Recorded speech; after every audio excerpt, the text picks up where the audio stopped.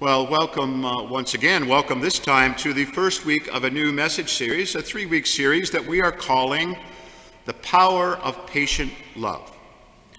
There are probably quite a few of us here today or watching online that are old enough to remember the Back to the Future movies from several decades ago. And even if you're not, you may very well have seen one or more of them on TV or streaming. And you might remember that for the first one at least, it had a very popular song that was associated with it that was really sort of the title song almost, not the literal title. And it was called The Power of Love. Now, it would be better for me if it had a different title, of course, because it wasn't called The Power of Patient Love. And there is a good reason for that. The power of love is a phrase that speaks to our experience. Whoever we are, we're familiar with love and with its power. To know, if you think about it, to know that we are loved is one of the great joys of this life. And to fear that we are not loved is, well, not so nice. So like Huey Lewis, we know that love is powerful, but what about patience? The point of this series is to remind us, as Jesus himself does, that patience is also powerful, and that patience and love are deeply connected. And then finally, to share some things that can help us, by God's grace, to grow in patience, and so also then in love. And so if love is powerful, patient love is very powerful. St. Paul, inspired by the Holy Spirit, as he wrote the words that we now have in sacred scripture, St. Paul knew that. If you have ever attended a Catholic or even a Christian wedding, the chances are good that you have heard him say so in one of the readings from the Bible that are very often proclaimed at such weddings. You might even remember how St. Paul's great discourse on love begins. In case you have forgotten, here it is. Love is patient. Of course, St. Paul goes on to say much more. Love is patient, love is kind, love is not envious or boastful, and so on. And all of what he says is important. But so is the place where he chooses to begin. And he chose and chooses to begin here. Love is patient. Now, St. Paul was, among his many other gifts, a preacher. And one of the things they teach us in seminary as we're preparing to go out and do a little bit of preaching on our own, one of the things they teach us is that anytime you do that, you should be preaching to yourself. You should be exhorting yourself just as much or even more sometimes than the people who are listening to you. And so knowing as we do a little bit about Paul's biography and even his character that comes through in his writings, I kind of wonder if as a preacher he didn't put patience in the first place in his description of love because he was preaching to himself, because patience for him perhaps was the most challenging part of love. I know it is challenging for me, and I suspect it may be for you as well. Over the next 3 weeks, we're going to look at the power of patient love, God's patient love and ours, because there's power in each instance. We'll see how God is patient with us. That's really the thrust of our gospel passage today, and how we then are called to imitate him in our patience. Ultimately, we're going to look at this from 3 distinct perspectives, calls that we're given to patience. We are called first to be patient with God. As I said, we're going to discuss that today. We are called, and this is a little bit closer to home for us, I think. It's what we struggle with from one day to the next. We are called to be patient with each other. And finally, and importantly, we are called also to be patient with ourselves. This week, as I said, we're going to begin with being patient with God, and that's because the gospel today talks in great detail about the flip side of that, about God's patience with us, and they are connected to each other. And in the gospel that we heard proclaimed today, we heard Jesus tell a story that's sort of been known through the history of the church as the parable of the weeds among the wheat.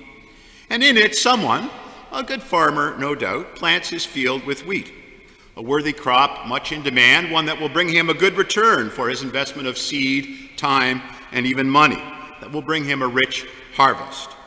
But as we heard, there is more to the story.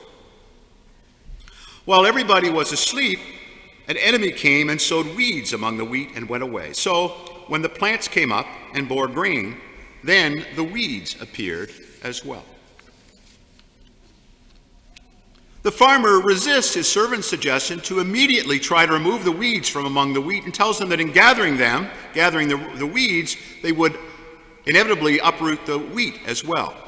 Rather, he says, let them grow together until the harvest and until the plants can be more easily distinguished from each other. And only then separate the weeds from the wheat. When he is asked by his disciples what this parable, what this story means in the part of the gospel that goes on from the part that was proclaimed here this morning, when he is asked to explain it, it turns out, as we might suspect, that Jesus is the farmer, and we are, or at least are intended to be, the good seed, the wheat. Interestingly, Jesus also describes us as children of the kingdom, and the weeds as children of the evil one. Finally, in his explanation, Jesus goes into much more foreboding detail, scarier detail, about what happens when the weeds and wheat are separated at the harvest. Just as the weeds are collected and burned up with fire, so will it be at the end of the age. The Son of Man will send his angels, and they will collect out of his kingdom all causes of sin and all evildoers, and they will throw them into the furnace of fire. Scary prospect indeed. But there is comfort in this story as well. And to understand why, we need to go back to the farmer's discussion with his servants when they first discover the presence of the weeds. The truth is that the servant's approach to the problem is probably closer to the way you and I in our everyday life would want to approach it. The farmer's approach, Jesus' approach, God's approach is different.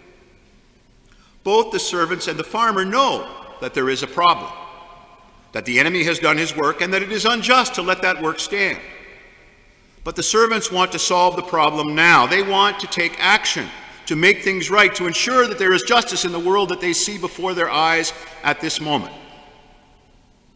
The farmer sees further. He sees a bigger picture. He sees something the servants don't take time to look for. Something, in fact, that separates Christianity from any other approaches to the problem of good and evil. The farmer sees the presence of evil, and in the end, he will not allow evil to stand. But he is patient. He is willing to wait.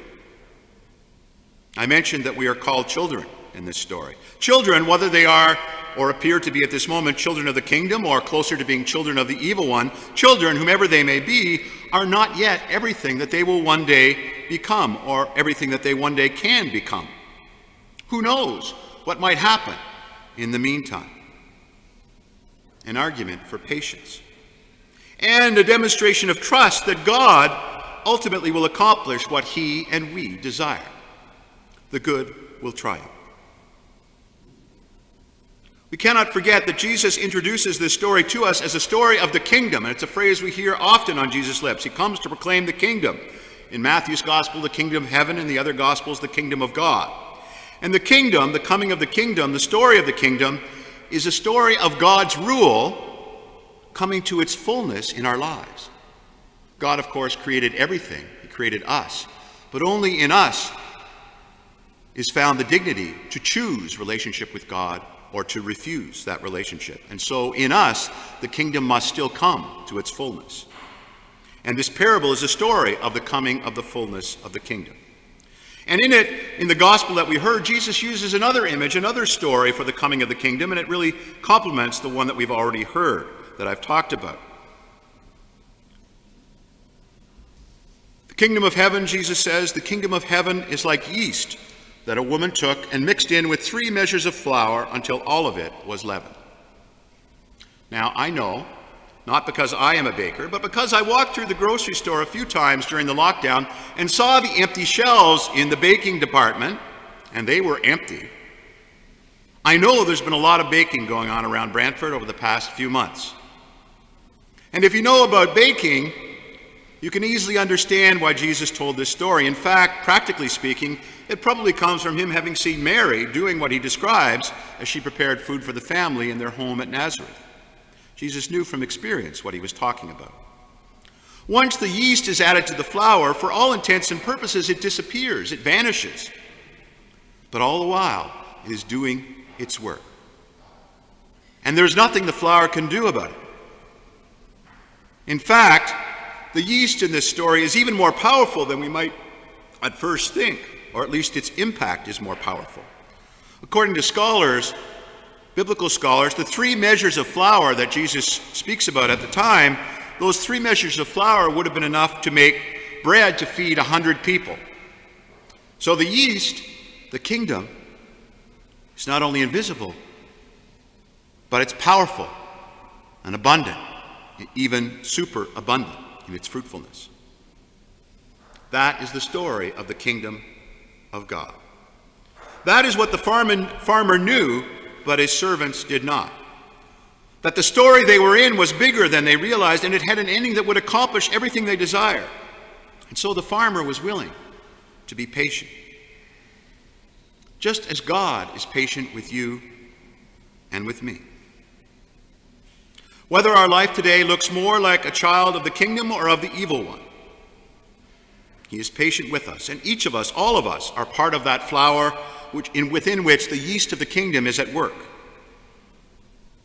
Now, that we should imitate God's patience does not mean that we should not care about evil.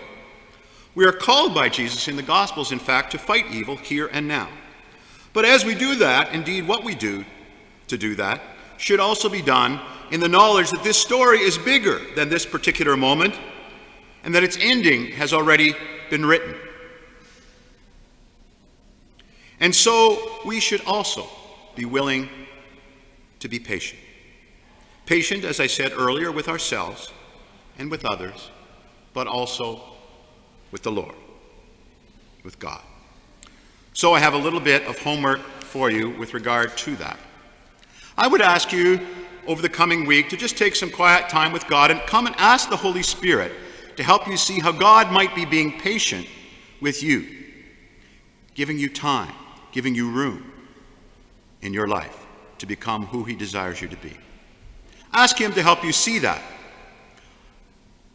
Ask you to help you see as well where you might be more patient with him, where it might be possible for you to trust him a little bit more and yourself a little bit less. Secondly, on the idea of the fruitfulness of the kingdom, reflect a little bit during that quiet time or another time. Reflect a little bit and see whether there might be an example that you can recall from your experience or the lives of family or friends where the yeast of the kingdom, God's grace and God's gift, have yielded superabundantly in your life or the life of someone whom you know. A moment where a good deed, a moment of self-sacrifice, leavened the whole 3 measures of flour, far more than you ever thought would be the fruit of that moment. Probably we've all experienced or seen moments such as that in our life. Reflect on that. And if you can remember one, take a moment to give thanks to God for that gift, whether it was a gift that was given to you or to someone else. Give thanks. Finally, and a little bit more down to earth and a little bit more like what we think of when we first hear the word patience, prepare for next week. We're going to be talking about our patience with one another. Prepare for next week by just reflecting and thinking, and maybe make a very short list. Perhaps it could be a long one, but make a short list. Top 3 places, situations in your life or relationships where you need to grow in patience. We all have them. Maybe just the top 3 places where you would like to grow in patience. Now, the foundation of our ability to be patient with God, with ourselves, and with others comes from this. Something that we know and hold as a truth of our faith. It's not complicated, but it's profound. God is God, and we are not. So, like the farmer's servants in the gospel, what we want based on what we see going on in this world, in this life, what we see in front of our eyes, what we want and desire, may not ultimately be the best way for us to obtain what we desire. Sometimes the road to what we desire, even the road to happiness, must lead through pain and sorrow, and perhaps you have already experienced that. Sometimes that road calls us to patience, to be more accepting of others' imperfections and failings. And sometimes, very importantly, it also calls us to be more patient with ourselves and with our own failings. We all have them. It is another fundamental truth of Christian faith that every person is made for the good. That is our destination, that is our destiny. And indeed, within us there is a desire for what is good, even the perfect. But as I said at the beginning of Mass, we know we're not there yet. And sometimes, at some moments, the struggle to move forward, to get closer to what we're made for, sometimes that struggle can seem too much for us. Well, remember, the victory has already been won. We celebrate that and we remember it every time we celebrate the Eucharist. And the fruit of that victory is shared with us in this sacrament through the gift of grace that is given to us also, though, when we turn to the Lord in prayer, whenever and wherever we do that. Like the yeast in the 3 measures of flour, the power of our Lord's patient love is already present in your life, working invisibly to make you more like him, to help you to grow in patient love.